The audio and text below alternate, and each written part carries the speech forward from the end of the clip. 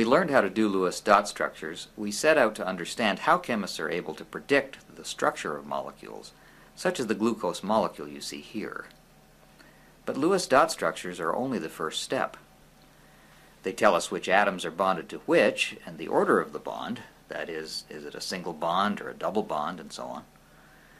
But what Lewis dot structures don't do for us is predict the 3D structure of the molecule. That is, how are the atoms arranged in space around each other?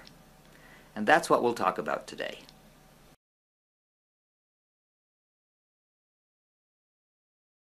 We use a simple principle to predict the spatial arrangement of atoms in molecules. That is, like charges repel. So electron pairs repel one another like this. Now, to illustrate the point, let's take a look at this molecule, CH4, methane, what we call natural gas. Now, before going any further, hit pause and do the Lewis dot structure of methane.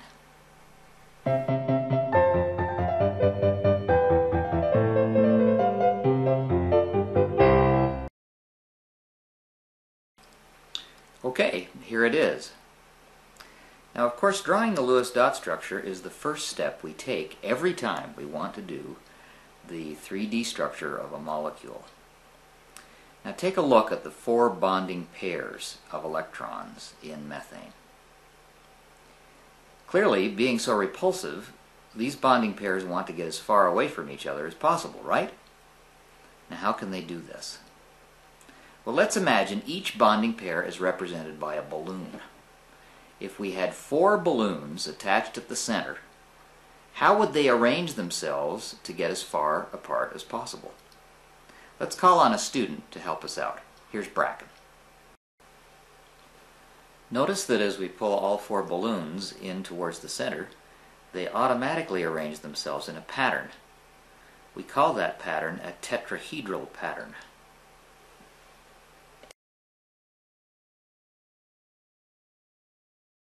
Let's look at this tetrahedral pattern more closely.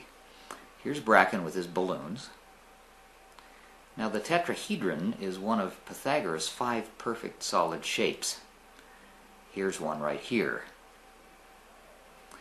We call the balloon pattern tetrahedral because the balloons point out towards the corners of a tetrahedron.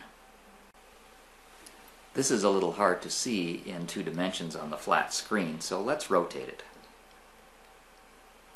Now, as you can see, this is the best pattern for 4 electron pairs to get as far away from each other as possible. Now, we use the positioning of the bonding electrons to indicate where the atoms are in space. Let's put the electron pairs around the central atom in methane now. Next, the hydrogens position themselves with the bonding electrons. And so, the molecule itself is tetrahedral, because there's an atom at each electron position.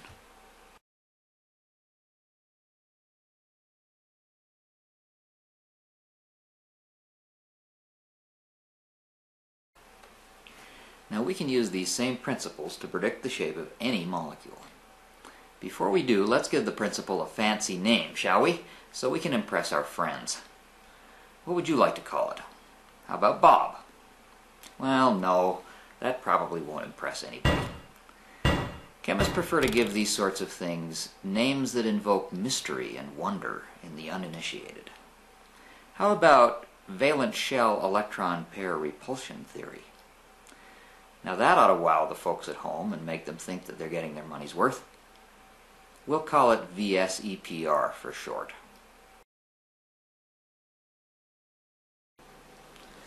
Let's apply VSEPR now to some other situations.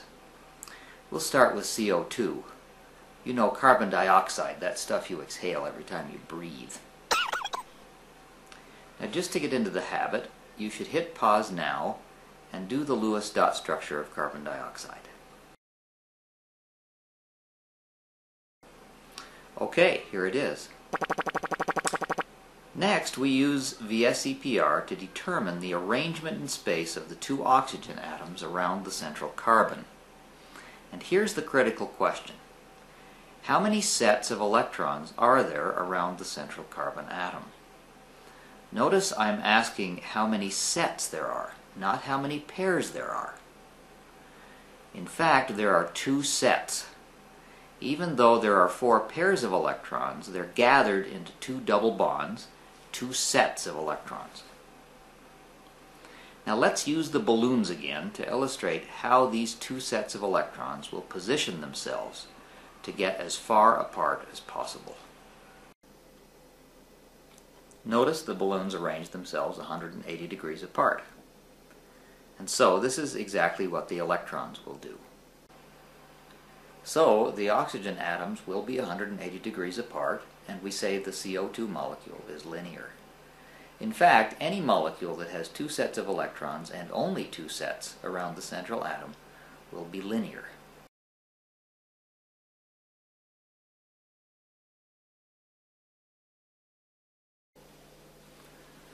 Let's try another one, shall we? We'll do BF3, which is called boron trifluoride. First we do the Lewis dot structure. Now, how many sets of electrons are there around the central boron atom? How can these 3 sets get the furthest apart?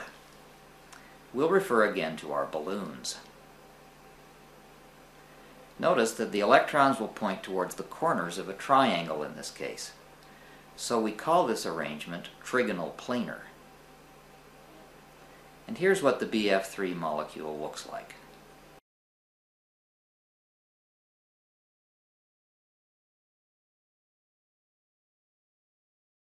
Now we're going to throw you a little curve. Let's try doing sulfur dioxide, SO2.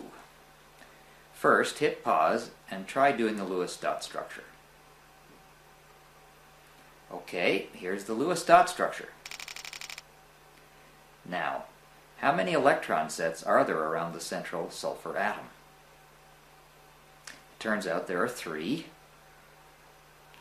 Notice again, I'm asking not how many atoms there are around the central atom, but how many sets of electrons. Since 3 is the right answer, how will the electrons distribute around the sulfur atom? Let's review the balloons. So from the balloons we learn that the electrons will arrange in a trigonal planar or triangular pattern around sulfur. Now let's position our oxygens. Okay, here's the curve. Notice that the electrons are in a triangular arrangement. But what is the shape of the molecule? To answer that question, we need to define what we mean by the shape of the molecule. The shape of the molecule is defined not by where the electrons are, but by where the atoms are. So, look at the position of the atoms. The atoms define this shape. What would you call this shape? How about bent? So according to VSEPR, the electrons are arranged in a trigonal planar or triangular pattern, but we say the shape of the molecule is bent. Notice that there are 2 kinds of electron sets around the sulfur atom: the bonding electrons and those not found in bonds.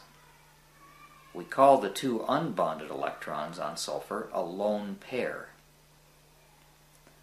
So, to determine the shape of the SO2 molecule, we first decided what is the arrangement of electrons around the central sulfur atom. That was trigonal planar. But then, to determine the shape of the molecule, we put the atoms where they belong on this shape. The lone pair occupies one of the 3 positions. But we didn't place an atom at the position of the lone pair. So the lone pair doesn't have any effect on the shape of the molecule itself. This is the shape of the electron arrangement around the central atom. It's trigonal planar. But this is the shape of the molecule itself, which we call bent.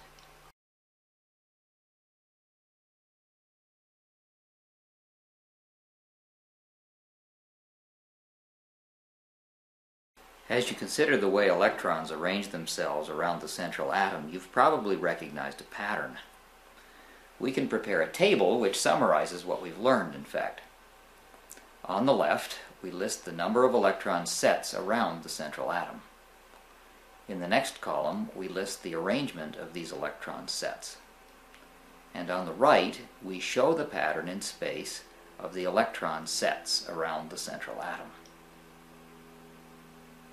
For example, when the number of electron sets around the central atom is 2, the arrangement of electron sets is linear. When the number of electron sets around the central atom is 3, the arrangement of electron sets is trigonal planar. When the number of electron sets around the central atom is 4, the arrangement of electron sets is tetrahedral. Now keep in mind that the table refers to the number of electron sets around the central atom, not the number of atoms. If there are lone pairs around the central atom, then that particular position does not determine the geometry of the molecule itself, as was the case with SO2. Now what happens if the number of sets of electrons is 5 or 6? Let's take a look at that question now.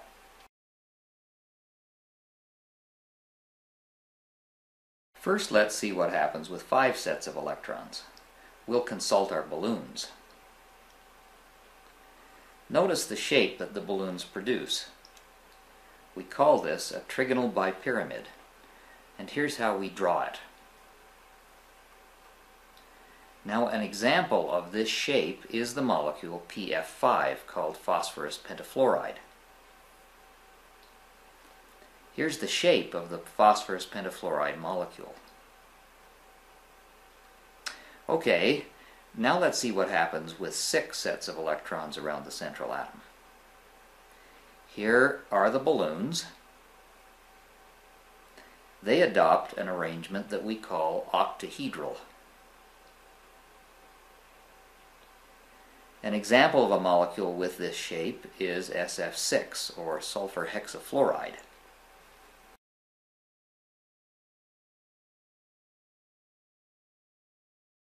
Hey, teacher, what's a trigonal bipyramid?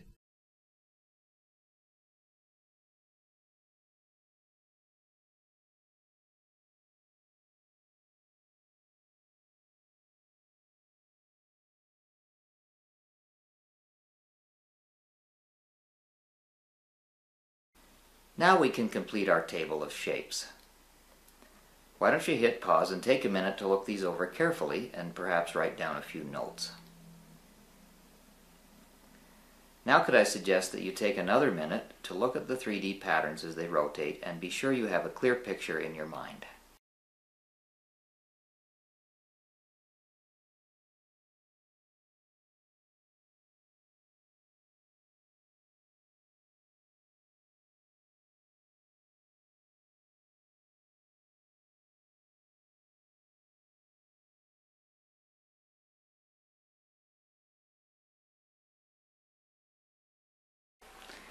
Well, I bet you thought we were done, didn't you?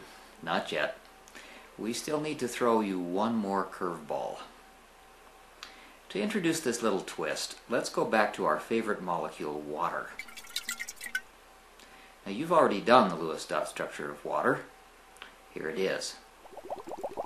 Now let's do the 3D structure. As you can see, there are 4 sets of electrons. There are 2 bonding pairs, and there are 2 lone pairs. Now, thinking back to what we've learned, we'd predict that the electron sets will arrange themselves at the corners of a tetrahedron, right?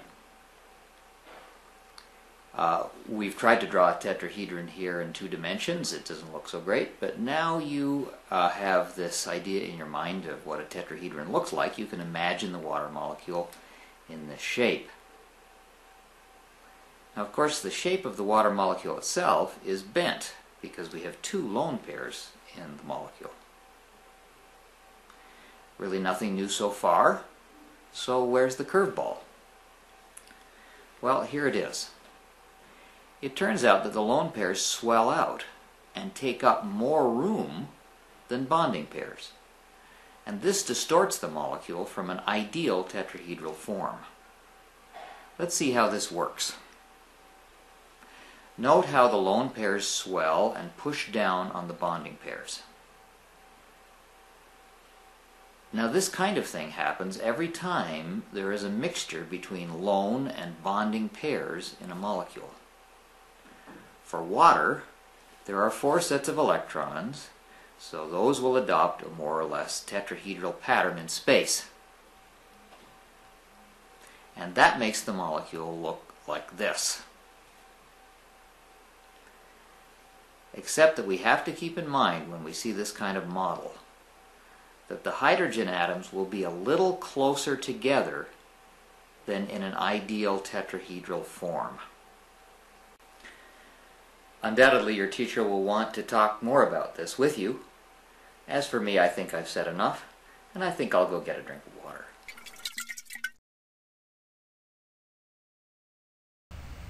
Oh, but before I do, let's use these buttons down here to illustrate some of these ideas. You can see the water molecule with its lone pairs. I can remove the lone pairs and show just the molecular shape, the shape of the molecule. And I can also show how the lone pairs swell out, pushing down, pushing in on the bonding pairs, squeezing the bonds together, so that the angle, the hydrogen-oxygen-hydrogen angle in this molecule, is actually smaller than you would expect from an ideal tetrahedral shape.